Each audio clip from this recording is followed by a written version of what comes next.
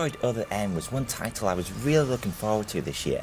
The fact that it was putting more of an emphasis on Samus's backstory really got me intrigued, as when I think about it, my favourite games of all time have really excellent narratives. However, many Metroid fans weren't too happy with the fact that Nintendo were taking a back seat with this one and letting Team Ninja create the game.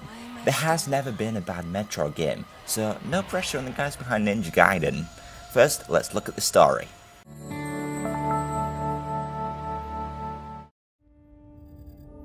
Any objections, lady? The thumbs up sign had been used by the Galactic Federation for ages. Me? I was known for giving the thumbs down during briefing. Before playing this, I recommend familiarity with the Metroid series plot, as the game's opening scene takes us where Super Metroid for the Super Nintendo ends. Samus defeats Mother Brain, and Metroids are now wiped out from the galaxy. She receives a distress call from a wayward space station, only to find the place swarmed with monsters out to kill. Dead Space anyone? She eventually meets up with soldiers from the Galactic Federation and her former commander Adam Malkovich. What has some fans upset is that Samus takes orders from Adam, and many have initially perceived Samus as a rogue tough as nails bounty hunter that listens to no one. Whilst this seems prominent in the game's many flashbacks, and believe me, there's a few, Samus does exactly what Adam says, and even goes as far as allowing Adam to forbid Samus from using her equipment. I'm also going to have to ask that you follow my commands. You don't move unless I say so, and you don't fire until I say so. This makes sense, as this seems like a more believable way of acquiring new upgrades as you progress through the game, but it also makes Adam seem like a douche. For example, there's a part in the game where you're making your way through a lava pit, and it's only after you've been slowly having your health drained for 15 minutes, Adam finally gives Samus permission to use her heat-resistant suit. What an asshole. Now to the voice acting, and it's hard to judge.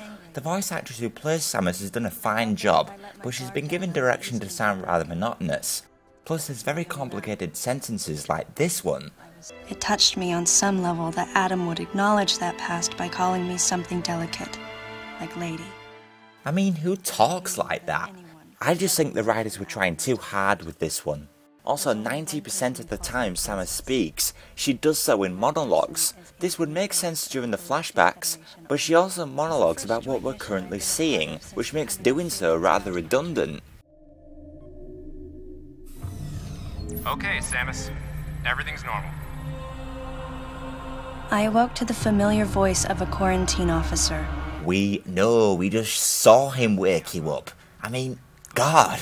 Samus monologues so much in this game you could watch all the cutscenes with your eyes closed and pretend you're listening to an audiobook. Although, after I spent time with the game, I did become more accustomed to her character. The script is pretty poorly written, and this may be thanks to a poor Japanese translation. If you can understand Japanese, then perhaps playing the imported version might be a better idea. But as far as story goes, it's entertaining. The game has a few interesting plot twists, and the CG cutscenes are beautiful to watch. The story is quite a strong element of the game, and since you can't skip cutscenes on your first playthrough, I say be prepared for one. But it is entertaining, and goofy in some places. For example, I love the directing style this sequence brought to Other M. Well then, Lyle, investigate Sector 1, and show a little restraint with the explosives. Gotcha. Maurice, you cover Sector 2. Repair any equipment you come across. Affirmative. Anthony, you're Sector 3. I'll leave it to you to decide whether plasma guns are called for. All right. James. It's like something you'd see in an episode of Power Rangers. It's a shame other parts of the game don't feel like this though. KG, run a complete sweep of the residential quarters and investigate any trace of survivors. Got it.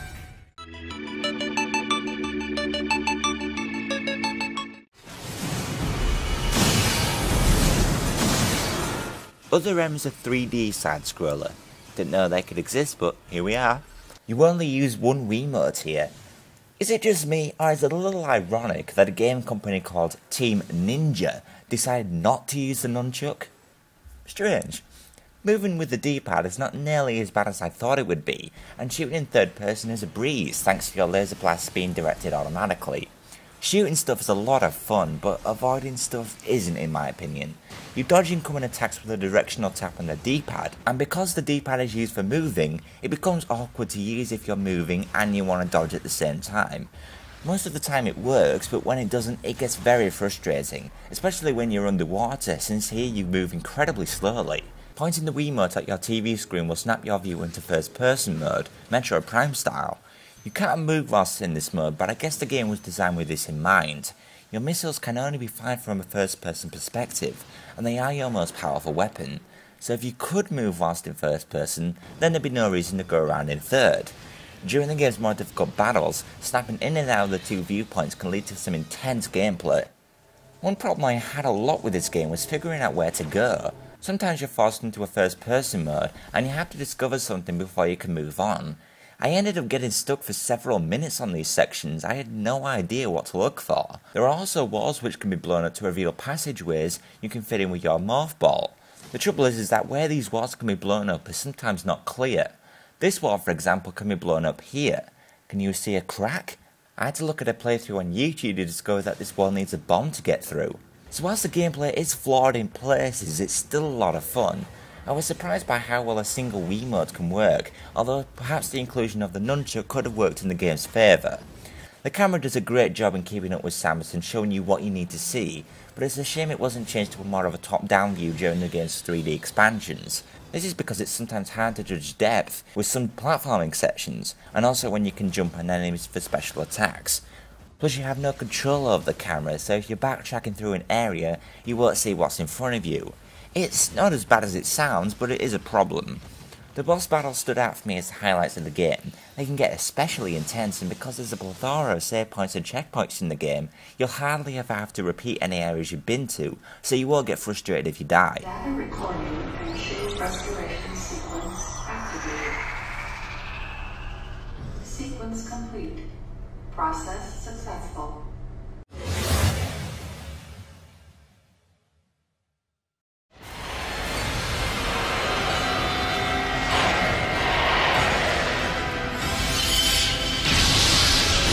Now I could be wrong with this, but I'm going to say it. This is the best looking Wii game I've ever seen. The environments are beautifully detailed, energy weapon effects are cool, and moments like this are especially cool to watch.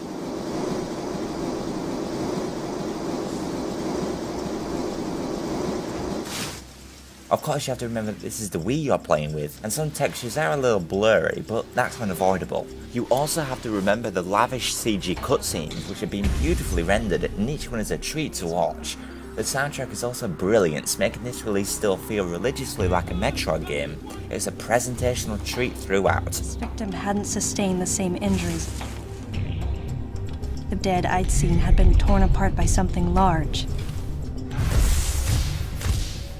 This one had been attacked by a different type of creature. And as I studied the violence this creature had wrought, I felt something in the air, the presence of a dark intelligence. Whilst Other M is not without its flaws, I still really enjoy playing it. The story is not quite as compelling or well acted as games like Metal Gear Solid or Uncharted, but it does its job. The gameplay is a lot of fun, but pacing issues like not being able to figure out what to do next and the contrived dodge system diminished the experience for me, but it did not ruin it. And on a presentational level, Other M just looks and sounds incredible. Other M isn't exactly a short game, but it could be longer, docking in at around 9 to 10 hours. But there is incentive to play again if you want to grab all the upgrades you can find. I really liked Other M. It's different, entertaining, and beautiful to look at, and that's why I'm giving it a very high worthy of owning rating, falling just short of a full price game. It's not without its flaws, but the overall enjoyable experience overcomes the game's shortcomings.